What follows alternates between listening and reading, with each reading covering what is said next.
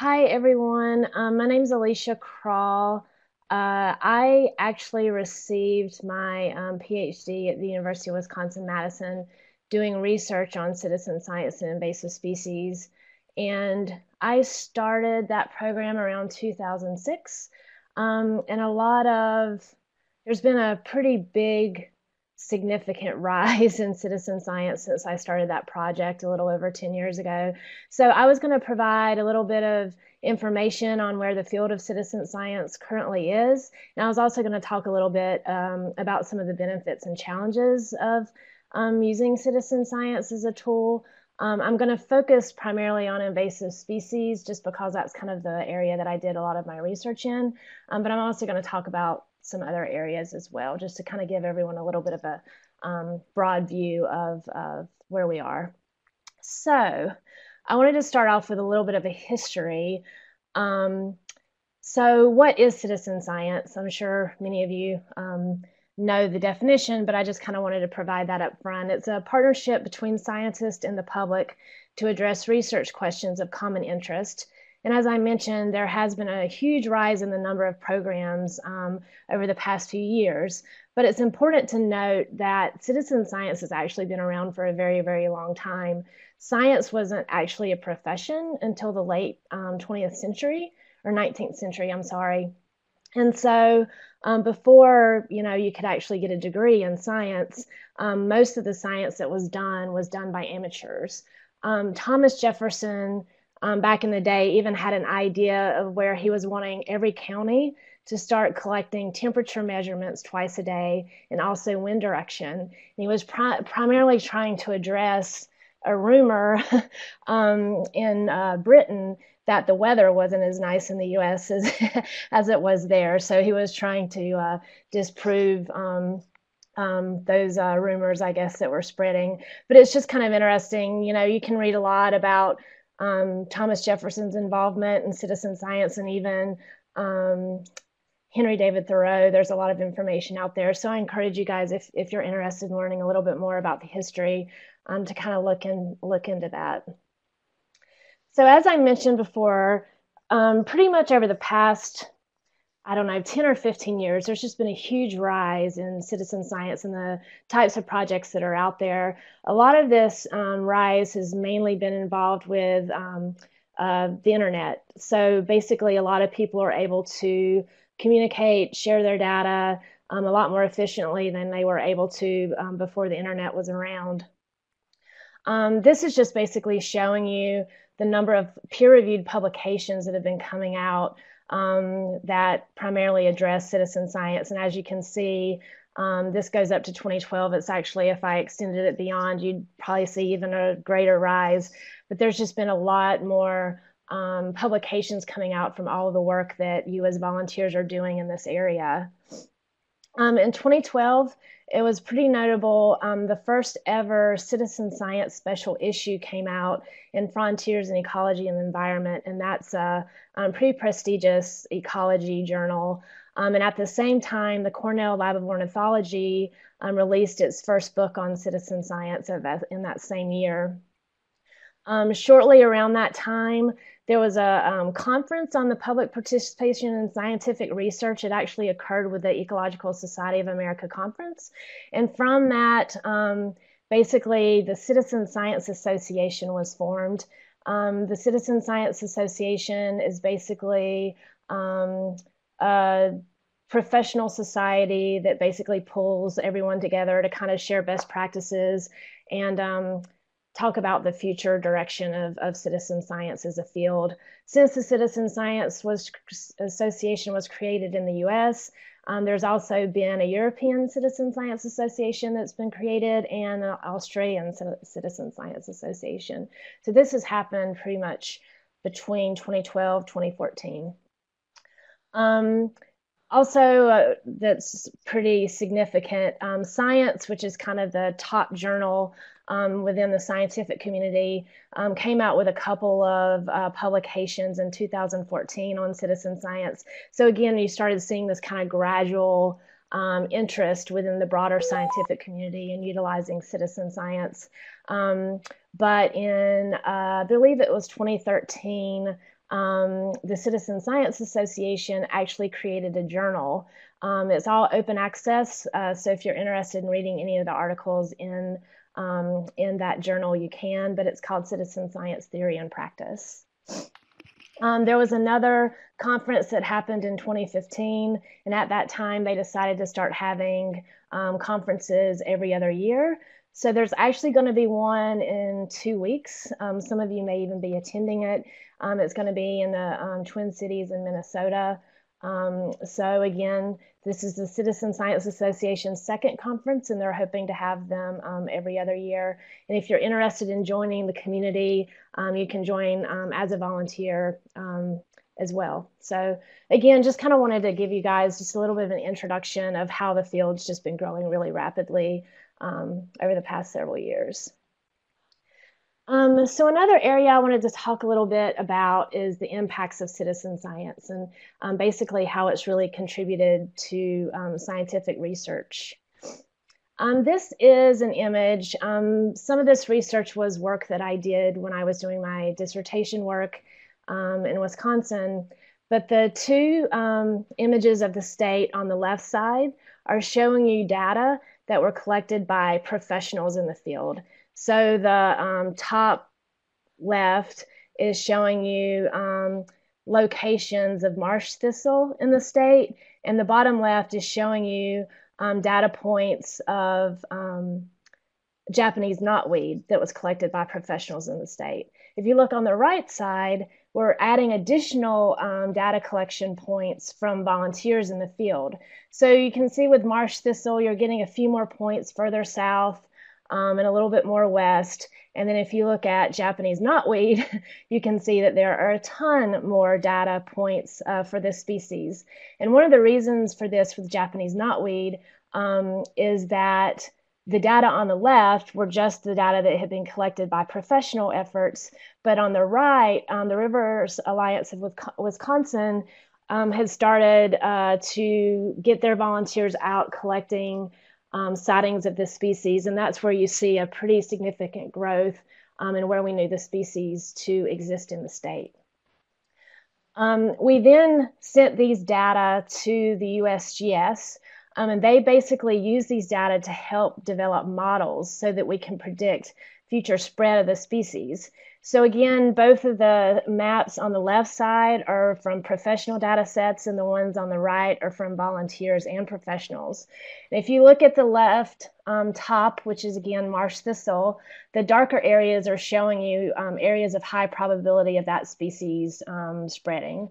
And on the right side, you can see that because there was more data involved in this prediction, you're actually seeing some additional areas that were once considered not to be very susceptible are actually showing to be susceptible.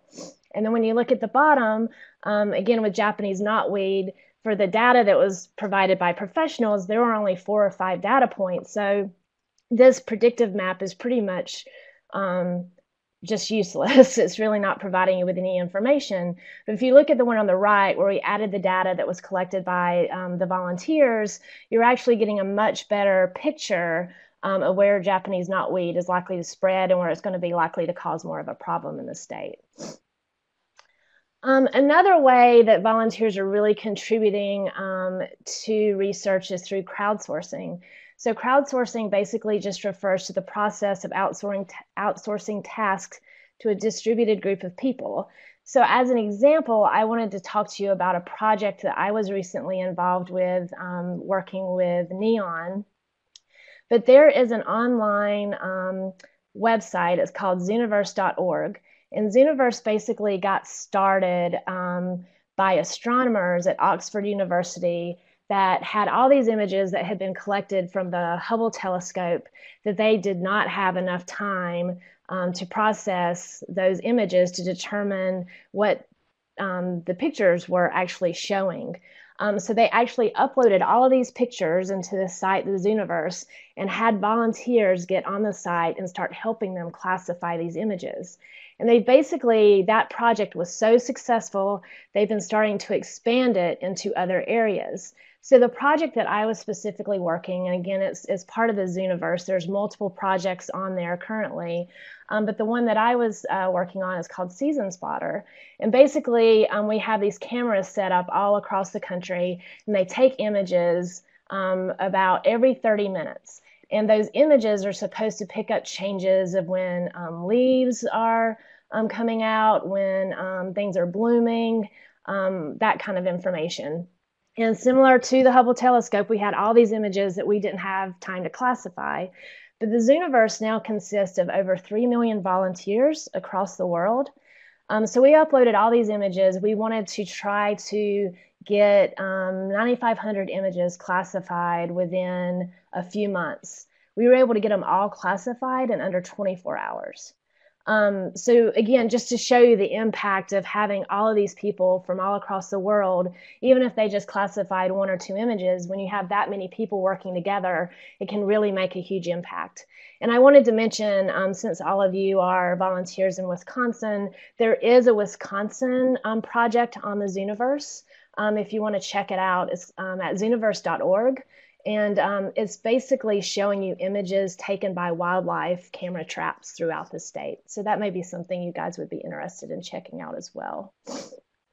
Another thing I wanted to just let you guys know, this group called The Crowd in the Cloud just last month released 4 episodes on citizen science. And it's just a really good way for you to get a good idea of all the impact citizen science is making, and not just environmental sciences, but also medical research and a lot of other areas. So I just wanted to let you guys know you can actually stream all 4 episodes that were shown on PBS if you just go to this website, crowdandcloud.org, and you'll see all of them that are available, and each one is an hour long.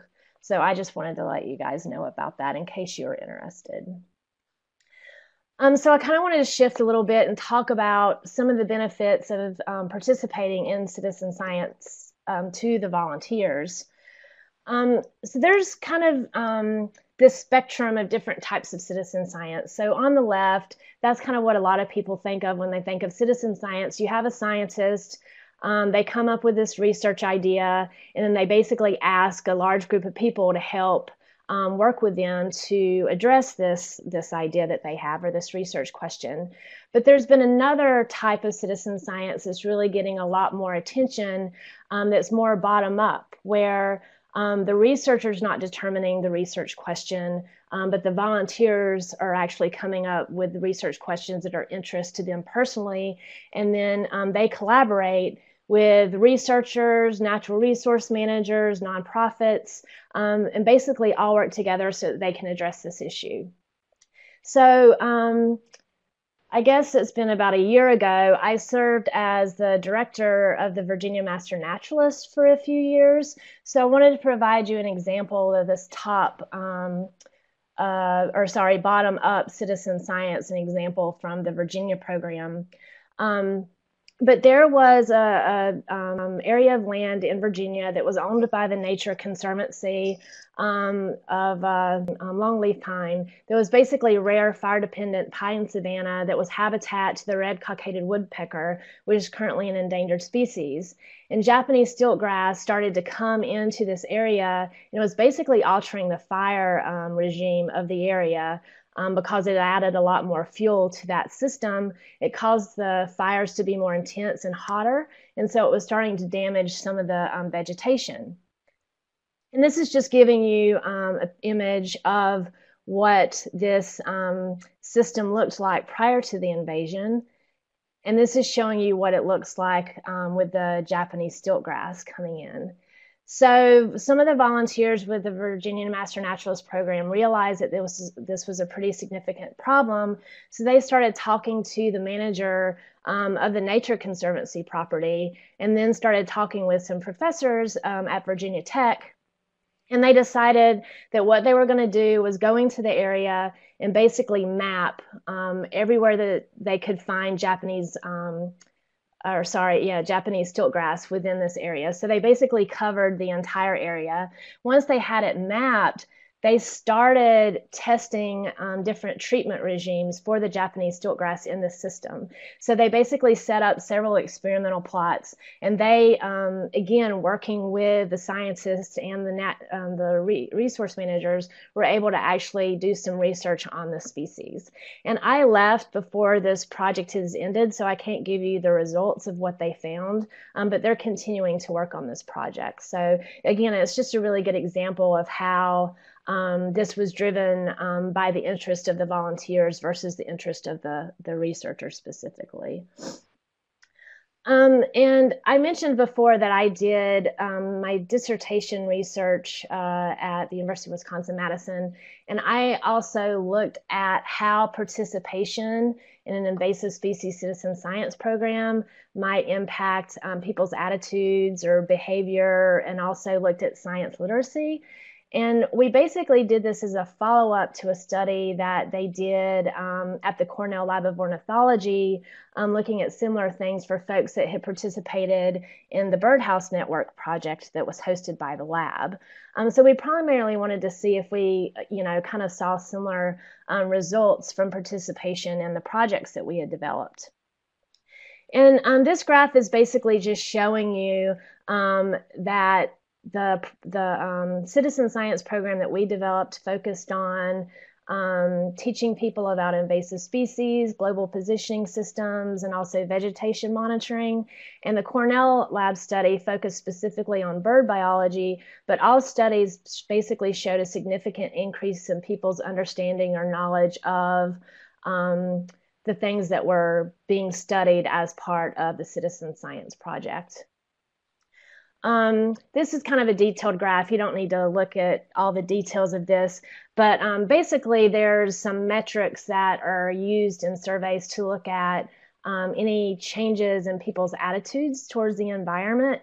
And basically from the study that we created and the study that we did and the study that they did at Cornell, we basically found that the people that were participating in these citizen science projects, they're environmentally focused, tended to have stronger attitudes towards the environment than just the general population, which may not be surprising.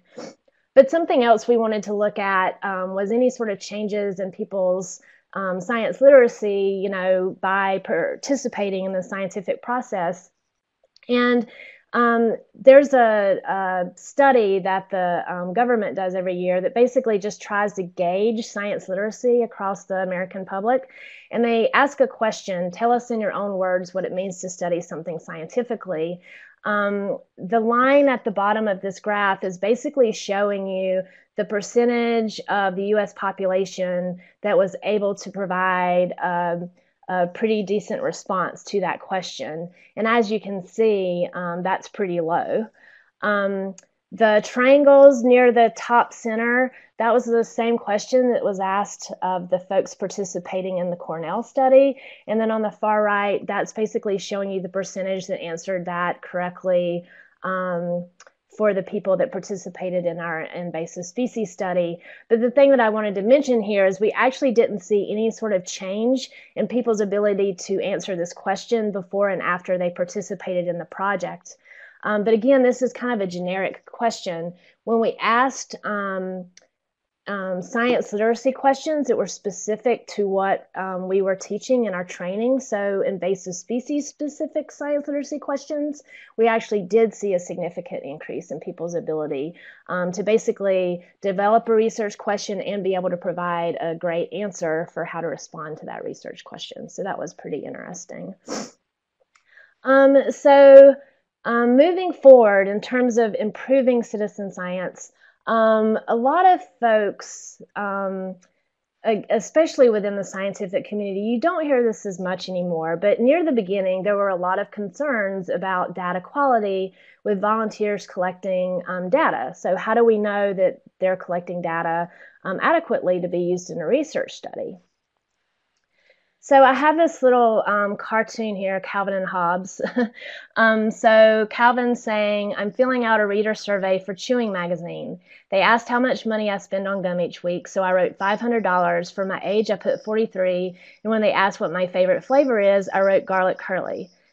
Curry, sorry. And then Hobbs says this magazine should have some amusing ads soon. And then Calvin says, I love messing with data. But that kind of gets at what that concern is, right? If we have all these people out there collecting data and they're putting the data in incorrectly, and researchers are using that data to, basically develop hypotheses and look at trends. If those data are incorrect, they're going to basically make analyses and conclusions about things that actually aren't occurring. But I just wanted to let all of you know there's actually been a ton of research going into data quality associated with citizen science specifically, pretty much to address these concerns. And I'm just going to go through a few examples. But David Delaney did a project on the New England coast. It was published in Biological Invasions, and he was basically using volunteers to identify an Asian shore crab. And what he did is he basically gave the training to a bunch of different individuals and basically collect some information to find out if there were any traits associated with people and their ability to collect data of good quality. And so he basically found this information that over 80% accuracy was found for third graders and 95% accuracy for seventh graders when looking at species differentiation. And then that exceeded 80% for seventh graders looking at gender. So it's basically being able to look at this protocol and determining what sort of eligibility criteria might need to be established to ensure that the data is of good quality. But something interesting too about this study is that a fifth grader identified a range expansion for this species and found it 60 kilometers northeast of previously recorded locations. Here's just another example. Many of you may be familiar with eBird. They actually have developed an online data validation process that as you enter information into eBird, if it's outside of the parameters they've defined as being normal, it'll just go into the system. But if it's outside of that range of normality, you'll actually get a pop-up that's like, are you sure that's what you saw? And you can say yes, or you're like, no, I'm actually not sure. But if you say yes, it'll then go into the system and it'll go in for expert review. So they basically have this automated data checking service associated with eBird, which is really cool. And this is a paper that you can also access online if you're interested. And from one of the studies that we did with our volunteers in Wisconsin, we just asked people how comfortable they were identifying a species, and we actually saw a strong correlation between how comfortable they were and how well they could identify the species, which may make sense, but it's pretty interesting finding that a lot of folks hadn't thought of before. But there's numerous publications, 40 publications came out in 2013 alone that was just looking at protocols that have been tested in the field. And there's also been a lot of data coming out basically by statisticians that are doing some analyses on citizen science data. So I just wanted to wrap up giving you guys some tools that you may not be aware of and you may be interested in looking at as you are, doing citizen science or have interest in citizen science projects. CitSci.org is basically a website that allows you to build custom data sheets. So a lot of citizen science projects have developed their own protocols, and they have online data entry forms specific to the protocols they've developed. But this is a really good resource for those bottom-up projects that I mentioned before, that you may not have the resources to create your online data management system, but this allows you to create one yourself. So that might be a valuable resource to some of you.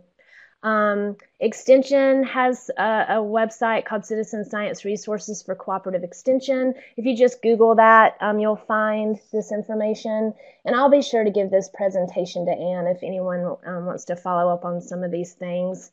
I know there's a Master Naturalist training program now in Wisconsin. The Virginia program has developed a series of lessons and training information on citizen science. So if you're interested in accessing any of those, I can provide you with that information. citizenscience.gov. It was actually created to help support government agencies doing citizen science projects. The Cornell Lab of Ornithology has provided some tools for evaluating citizen science projects. There's a nice user's guide for that. And then SciStarter.com. This is basically a database of citizen science projects, global citizen science projects. So if you're interested in finding a project related to a specific activity or something you're interested in for different grade levels, pretty much anything that you would need, that's a really great resource if you're interested. So with that, I am going to end my presentation. I have my email address here. I actually serve as the managing editor for that SciStarter. They have a blog network on citizen science. So if you want to reach out to me, you can reach me at Alicia at scistarter.com.